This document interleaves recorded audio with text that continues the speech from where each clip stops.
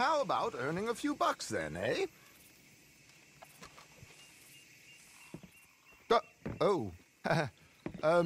Did Mrs. T send you?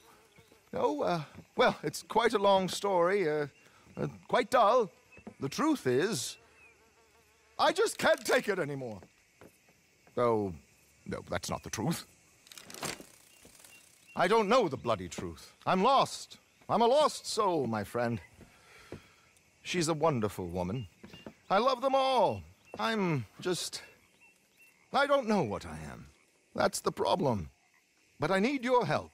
It's perfectly legal. Well, that's a fib. It should be perfectly legal.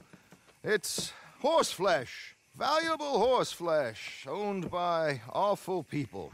Mrs. Catherine Braithwaite, wretched person, owns a wonderful horse.